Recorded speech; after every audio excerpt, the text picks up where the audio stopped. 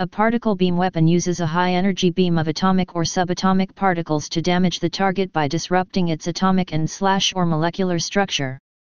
A particle beam weapon is a type of directed energy weapon, which directs energy in a particular and focused direction using particles with minuscule mass. Some particle beam weapons have potential practical applications, e.g. as an anti-ballistic missile defense system for the United States and its cancelled Strategic Defense Initiative. The vast majority, however, are science fiction and are among the most common weapon types of the genre.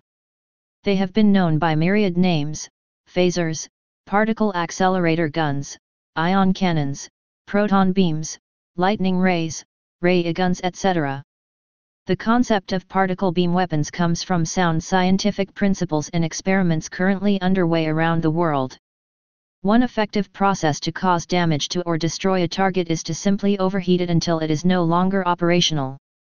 However, after decades of R&D, particle beam weapons are still very much at the research stage, and it remains to be seen if or when they will be deployed as practical, high-performance military weapons. Particle accelerators are a well-developed technology used in scientific research for decades. They use electromagnetic fields to accelerate and direct charged particles along a predetermined path, and electrostatic lenses to focus these streams for collisions. The cathode ray tube in many 20th century televisions and computer monitors is a very simple type of particle accelerator. More powerful versions include synchrotrons and cyclotrons used in nuclear research. A particle beam weapon is a weaponized version of this technology. It accelerates charged particles, in most cases electrons, positrons, protons, or ionized atoms, but very advanced versions can use other particles such as mercury nuclei, to near light speed and then shoots them at a target. These particles have tremendous kinetic energy which they impart to matter in the target's surface, inducing near instantaneous and catastrophic superheating. Beam generation.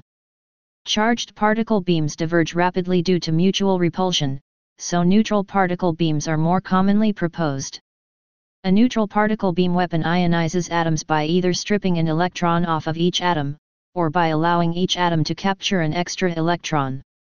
The charged particles are then accelerated, and neutralized again by adding or removing electrons afterwards. Cyclotron particle accelerators, linear particle accelerators, and synchrotron particle accelerators can accelerate positively charged hydrogen ions until their velocity approaches the speed of light, and each individual ion has a kinetic energy range of 100 MeV to 1000 MeV or more. Then the resulting high-energy protons can capture electrons from electron emitter electrodes, and be thus electrically neutralized. This creates an electrically neutral beam of high-energy hydrogen atoms, that can proceed in a straight line at near the speed of light to smash into its target and damage it. The pulsed particle beam emitted by such a weapon may contain 1 gigajoule of kinetic energy or more. The speed of a beam approaching that of light, 299,792,458 m/s in a vacuum, in combination with the energy created by the weapon would negate any realistic means of defending a target against the beam. Target hardening through shielding or materials selection would be impractical or ineffective, especially if the beam could be maintained at full power and precisely focused on the target. Experiments. The U.S. Defense Strategic Defense Initiative put into development the technology of a neutral particle beam to be used as a weapon in outer space. Neutral beam accelerator technology was developed at Los Alamos National Laboratory. As part of the beam experiments aboard Rocket, Bear, project, a prototype hydrogen beam weapon was launched from White Sands Missile Range in July 1989 and successfully deployed into low Earth orbit. It was operated successfully in space and after re-entry was recovered intact. In 2006 the weapon prototype was transferred from Los Alamos to the Smithsonian Air and Space Museum in Washington, D.C. Please subscribe and thanks for watching.